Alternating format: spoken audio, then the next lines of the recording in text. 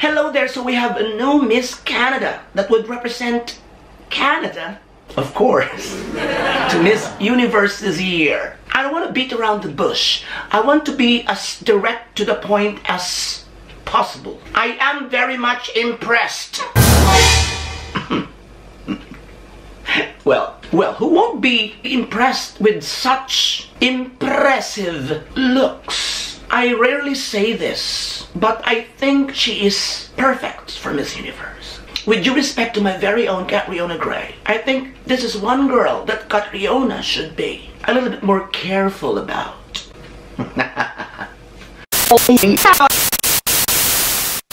She's a doppelganger of Taylor Swift.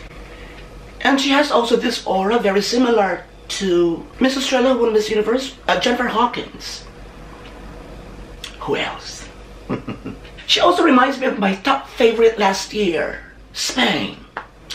Whatever. She looks great. She looks very strong. She looks like a model. She looks like a Hollywood actress. There is this elite aura, and at the same time, very seductive, you know. I'm not exaggerating. In fact, I'm grasping for words to describe her really fully well. And all I can say is that she is the biggest threat to any candidate out there for the crown as of this time.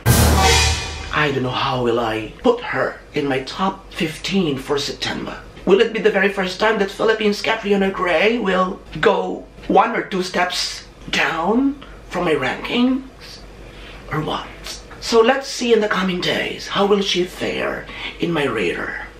But this time, I am very much sure that I have felt a little bit intimidated by her gorgeousness.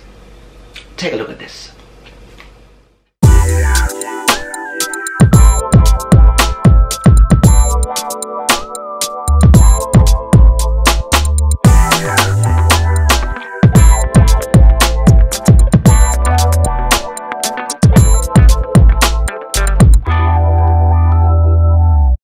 And let me give you some info about her to help you analyze further her chances of winning.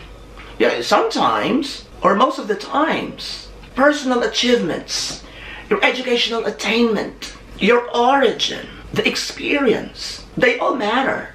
They are all essential factors that judges consider next to looks and wit, you know. And let's see what she offers.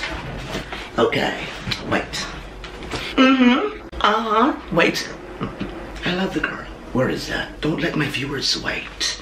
I've already set you up. Where are you? Okay, here it is.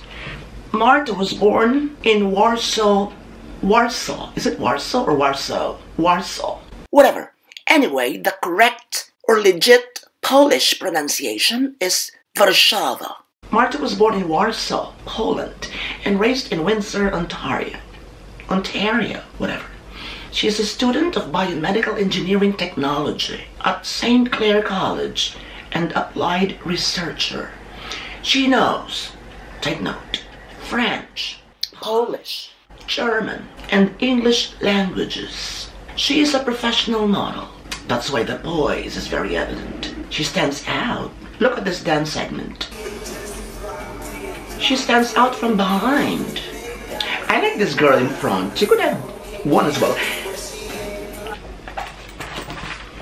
Let's see her name. How did she fare? Or top 20. Top 20. What's the name of this girl? Because their names are on the sash, right? It's something unusual. And I liked it. So the name is Glorin. She is a little bit muscled.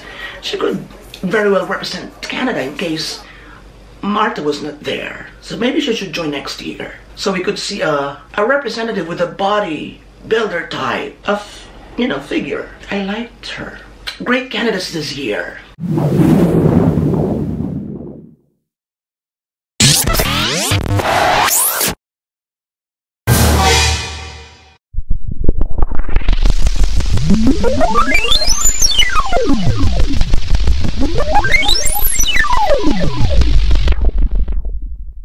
So, let me make it short. Shoot. I love her. Just how much I love Catriona. Of course, Catriona has an edge, because there is this nationalistic pride within me. And there is a great wish for my country, for Catriona to basically bring home the 4th Miss Universe crown to my country, the Philippines. In fact, if Catriona doesn't win, I would rather see her get the 2nd runner-up, because we have never won this placement before. So it's just like winning.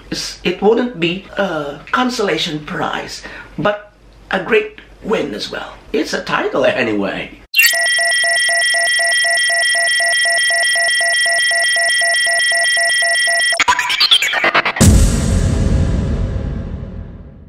So whatever.